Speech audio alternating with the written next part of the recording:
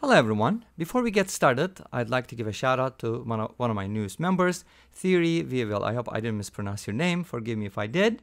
Thank you for becoming a member and supporting the channel. Members get perks such as being able to view the thumbnail hours before the video premieres, and they're also giving shout outs in my videos. To become a member, you can just click the join button and become a member. All right, great. So let's go ahead and get started. Today we're going to be looking at a functional equation, which is fairly interesting. We're going to be solving for f of x. The equation is f of x plus y equals f of x plus f of y plus 2xy. Now, at this point, some of you are probably thinking, hey, I know a solution to this problem, and that happens to be f of x equals x squared, right? Okay. F of x equals x squared works. Why? Because if you square x plus y, you get x squared plus y squared plus 2xy. And with the assumption that f of x equals x squared, this happens to be f of x, this happens to be f of y, and this happens to be f of x plus y. And then our equation is satisfied. But of course, this is kind of like guess and check. We got one solution, but can we find other solutions, or are there other solutions? Well, I'll be presenting two methods here. So here's the first method. Okay, so our first method involves using f of x equals x squared as a base. So we know that f of x equals x squared is a solution, but can we find another function such that f of x can be written as x squared plus h of x? By the way, don't get me wrong, I'm not talking about the exact same f of x here, because we can use f of x for general purposes, and here we're basically talking about a general solution, right? And if h of x is equal to 0, obviously we get the trivial solution, which is f of x equals x squared. But my question is, can we find a non-zero function h of x such that when I add it to x squared, it becomes a solution as well? So let's see how that works out. Okay, now, since I assume that my f of x is going to be in this form, then I'm going to isolate h of x here, and I can write h of x as f of x minus x squared. My next step would be to evaluate h of x plus y. Why? Because my functional equation has that kind of structure, so it would make sense if I could evaluate h of x plus y, and it's also going to give me f of x plus y on the right hand side, which is good. Okay, great. So now let's replace everything. Let's replace x with x plus y on both sides. That gives us f of x plus y minus x plus y quantity squared. Great. Now let's go ahead and use the definition of f of x plus y as given in the equation. As you know, f of x plus y is equal to f of x plus f of y plus 2xy. So I can replace f of x plus y with that. And that gives me something nice when I expand this. Of course, I have to negate everything. Now here 2xy cancels out, and we end up with something like this. So let's go ahead and rearrange the terms and write h of x plus y as f of x minus x squared plus f of y minus y squared.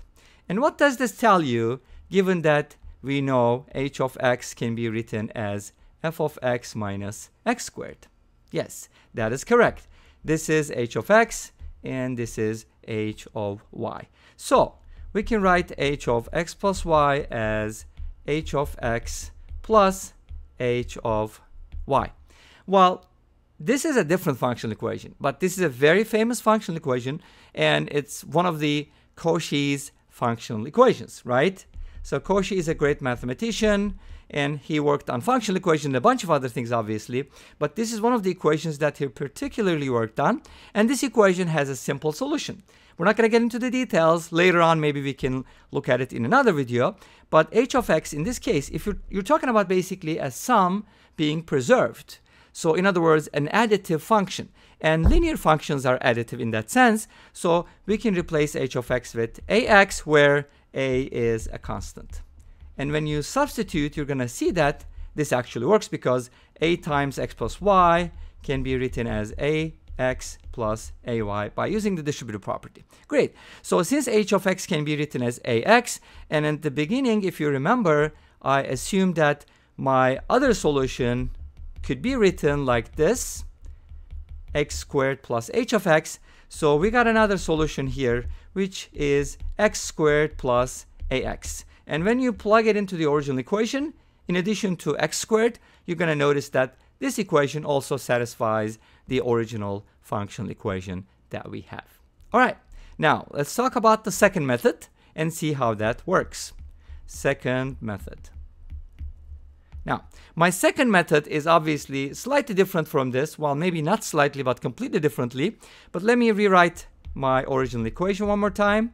I have f of xy equals f of x plus f of y plus 2xy. Okay, the first method involved finding a solution by guessing and checking, and we did, and we used it as a reference point. Second method will be more direct. Okay, so here's what I'm going to do. I'm going to write the definition for the derivative of f with respect to x. What is df over dx? By the way, this is a differentiable function. Did I forget to say that? Forgive me if I did.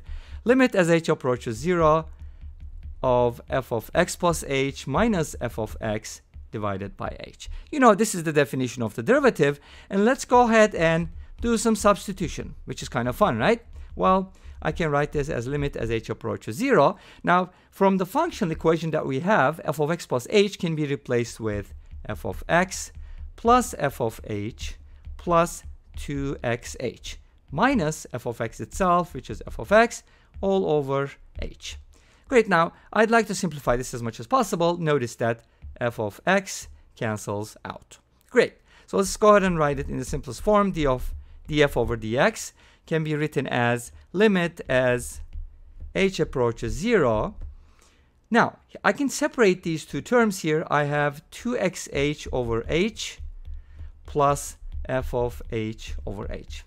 As you know, the limit of a sum is the sum of the limits, so I can basically separate these two into two pieces. So write it as limit as h approaches 0 of, now notice that here the h cancels out, so I get the limit of 2x plus the limit of f of h over h. Since f of h or f of x is differentiable, this limit exists, and we can basically work off of this. Now, what is the limit of 2x as h approaches 0? Well, 2x doesn't depend on h, so it's considered a constant from an h perspective, so its limit is just going to be itself, which is 2x.